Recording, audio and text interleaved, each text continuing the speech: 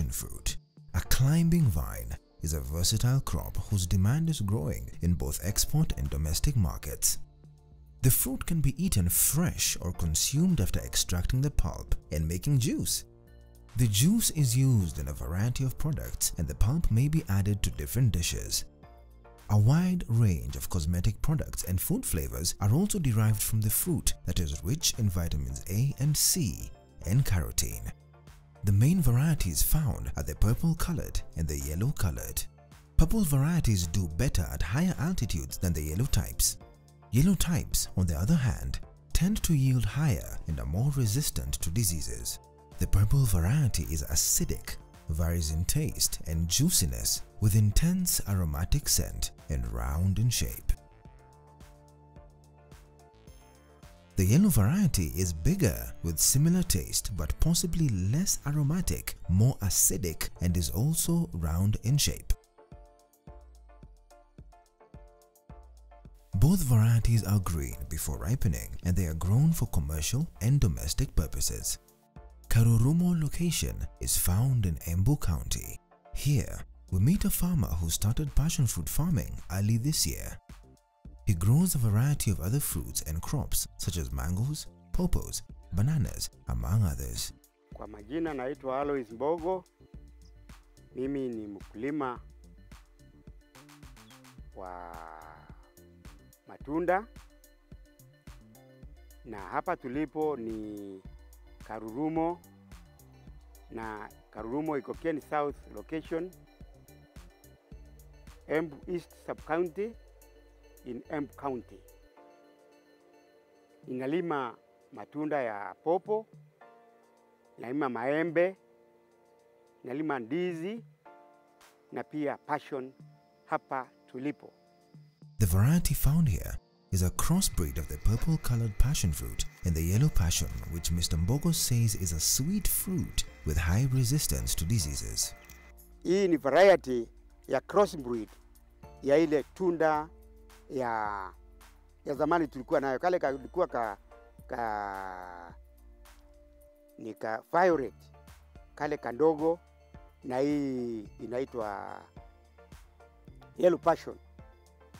Hii inafanana na hii tunda ya ile ya violet, lakini ni kubwa kama yellow passion na tena ni tamu. Kwa hivyo hii inakaa magonjwa yake sio mengi sana kama yale matunda mengine. Na ndio nimeona ni ipande kwa sababu hata kwa soko inapendeza. Wale ambao wameonja matunda haya wamesema ni matamu na ni size ya kupendeza. Before venturing into passion farming, he tried a variety of other plants such as tomatoes and melon, which failed, prompting him to give passion fruits a try. Passion nilianza kupanda mwanzo wa mwaka huu, na kabla ya kuanza passion nilikuwa nimepanda vitu kama nyanya, vitu kama melon, na nikaona haikuwa inafanya vizuri hapa.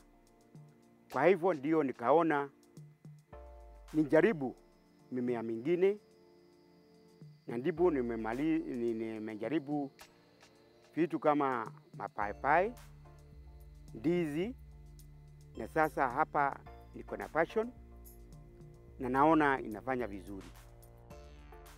For good production, passion fruits do well in a variety of soils, which should be reasonably deep and fertile with a soil pH ranging from 6.0 and 6.5. A temperature range of between 18 to 28 degrees centigrade is sufficient.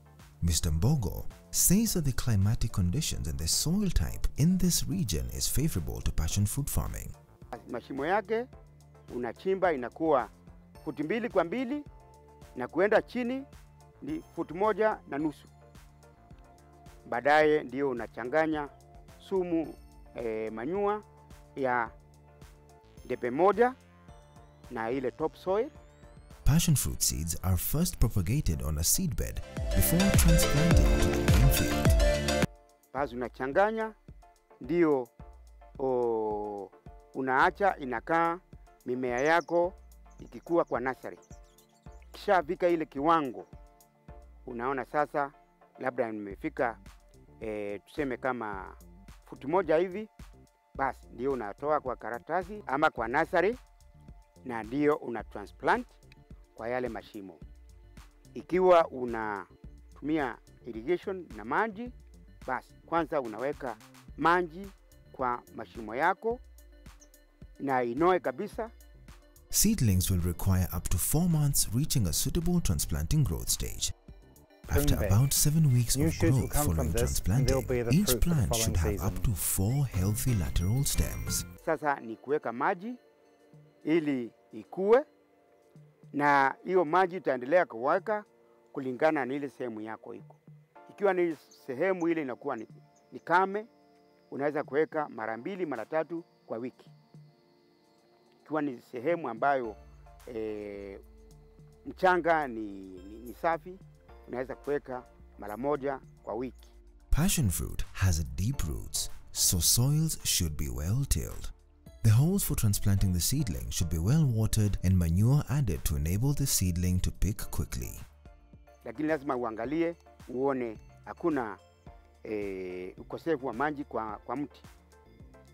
Niyo baada ya hayo, basi ndio unaangalia vile mti wako unakuwa, na unavyokuwa ndio unapandia ile miti kwa sababu passion ni ya kuclimb. Lazima upandie mti ile itafanya climbing ili isinje ikalala chini kwa mchanga. Ukishafanya hivyo, basi ndio sasa unaweka vikingi. Vikingi unajua unachimba kwa chini na weka futi 2, na iwe at least isiwe fupi sana.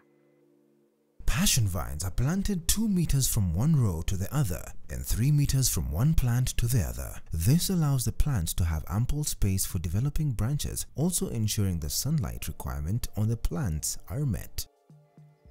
Spacing yake inakuwa kwa laini ni mita 2 na kwa mmea mpaka mmea mwingine ni mita 3.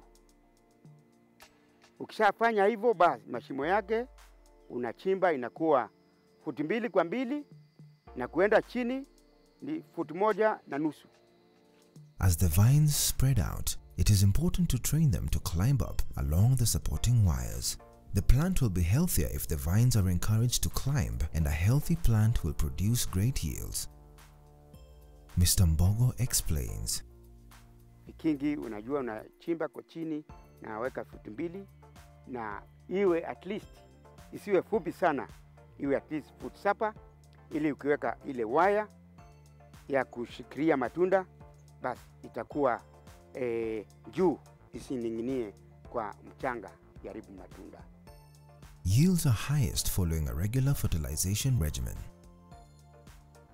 Pruning should also be done to ensure continuous development of new branches. Na wakati unafanya hivyo, unatoa ile pruning, ile suckers ambayo inakuwa kwa sababu inakunywa maji mingi, ili mmea usikose maji ya kutamba pale juu umeweka kwa waya. So hiyo inaangalia, na ikisha fika kiwango fulani, tuseme kama mita 4, unakata kichwa yake ili isiendelee sana. Ikishika ile ingine, basi nataka kutoa sasa matawi ile inateremka ya kutoa maua. Na wakati huo unafanya hivyo, unapiga dawa ya kuzuia wale wadudu wa kukata, na ile baridi inaletwa inatumia dawa ya fungicide. Hiyo unaendelea kupiga tu kulingana na ile dawa unanunua. Kuna dawa ya kukaa wiki 1, kuna wiki 2, kuna wiki 3. So ikiwa umenunua dawa ya wiki 3, basi unapiga dawa ya wiki 3. Ikiwa ni wiki 2, unapiga wiki 2. Na hiyo unaona kwa ile maandishi ya ile dawa unanunua. Na hapo ndio ningetaka kusema wakulima lazima tujihadhari na yale mandawa. Kuna mengine ya kukomanduka lakini inadhuru mmea, hasa wakati wa kutoa maua. Kuna zingine sio nzuri sana. Kwa hivyo unaangalia ile dawa unanunua na unataka kupiga nini. Hiyo lazima dawa uangalie kwa makini. Na pia kuna foliars zile unastahili kupiga ili iongezee maua, na unajua ukiongezea maua ndio utaongezea mapato, matunda itakuwa mingi. So hiyo ni baadhi ya yale mambo ambayo unastahili kama mkulima kuangalia kwa makini sana. After transplanting, flowering should start after 6 months. During this time, spraying with foliar feeds and trace elements is also recommended to ensure pests don't attack the flower, which should soon become the fruit. Ukishafika wakati wa kutoa maua, pia kuna fertilizers kama yala mila wina, ndio sasa unaweka ili itoe maua kwa wingi. Hata pia kuna foliars zingine unaweza kupiga ili ifanye matunda isianguke, ili upate mapato mazuri. Na hiyo inaanza, flowering inaanza after kutoka miezi 6. Hapo ndio flowering inaanza. Fertilizers unapopanda ili mmea uwe na nguvu, ulikuwa umeweka manyua, lakini unaweza baada ya kupanda siku 3-4 unaweza kuweka DAP kiasi kidogo ili ipate ile nguvu ya kumea kabisa ikiwa na nguvu. Wakati kama huu ni wakati ya kuangalia sasa vile matawi yako yanatoa maua, kwa sababu huu ni msimu wa kutoa maua, na labda unaangalia uone kama inatoka vizuri ama inatoka namna gani, ili unjue utaongeza mbolea ama fertilizer ya aina gani ili matunda yako yakue kwa ile kiwango ambayo inatakikana. Kwa sababu wakati huu sasa ni wa kutoa maua. So wakati wa pruning ni sasa baada ya tukisha malizana na kutoa matunda yote, ndio sasa tutakuja tufanye sasa pruning ya ile matawi yote yalikuwa yamezaa. Kwa sababu hayo sasa hata saa tena yote tutatoa, tukate tuache tu ile mti ulizaa hizo matawi, tukate ili matawi mengine sasa yatomoke. Watering is key in passion fruits farming. Mr. Mbogo emphasizes that in cases of insufficiency, rainfall irrigation should be practiced, as lack of enough water in passion fruits results into tiny fruits which do not meet the desired market. Maji ikikosa ndio tunda halitakomaa vizuri, itakuwa ndogo. Lakini ikishakuwa kubwa, kwa ajili umeweka maji mingi na mbolea ulikuwa umeweka, basi tunda itakuwa ya big size. Kwa hivyo sorting kwa matunda ya passion hapo hakuna shinda kama yale matunda mengine, kwa sababu itakuwa ikiwa ile ya size ile inapendeza kwa soko. Lakini ukinyima matunda ya passion maji, hapo ndipo utaona matunda hatakuwa ile size inastahili kwa market. Kwa hivyo wakati unapeleka matunda kwa soko, sorting sio shinda. Ile tunda ambalo halitakikani sana ni ile tunda ndogo kabisa, lakini yale mengine inaingia kwa soko. Lakini wanunuzi pia wanakuja kulingana na ile market wanayotaka. Kwa sababu ikiwa mtu anapeleka kwa supermarket, anataka top grade, so hiyo anachukua, na hiyo anaangalia kwa rangi na size.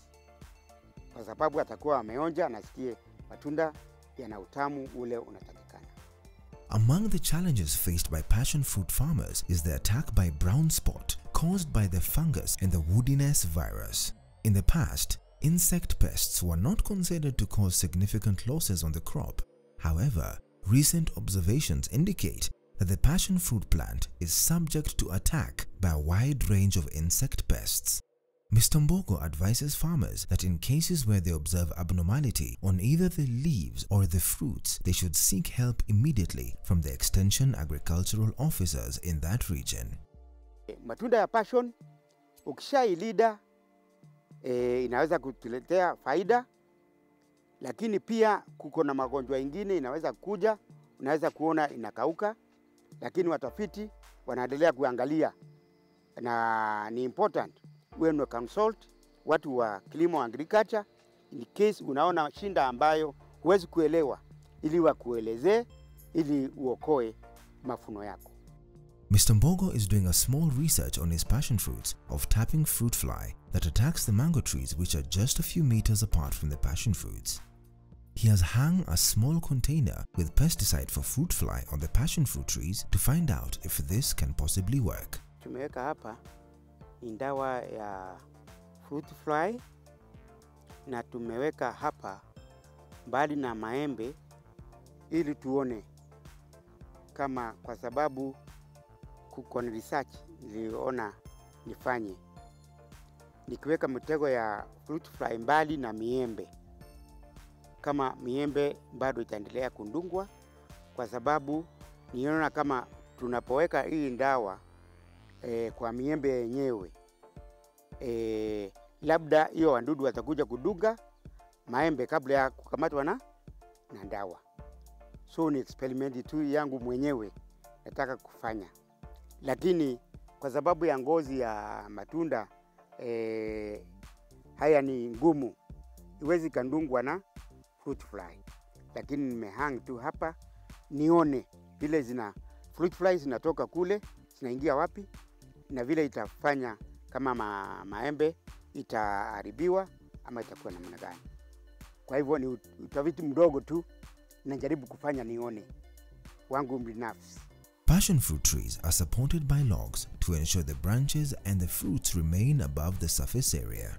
This ensures that the fruits will remain clean and will not touch the ground. Hapa mnaona hii ni support ya matunda, na ni kwa sababu ya kwamba ile miti nimeweka, matunda yameanza kukomaa na yamekuwa na uzito mwingi. Sasa ukaona ile support niliweka haikutosha.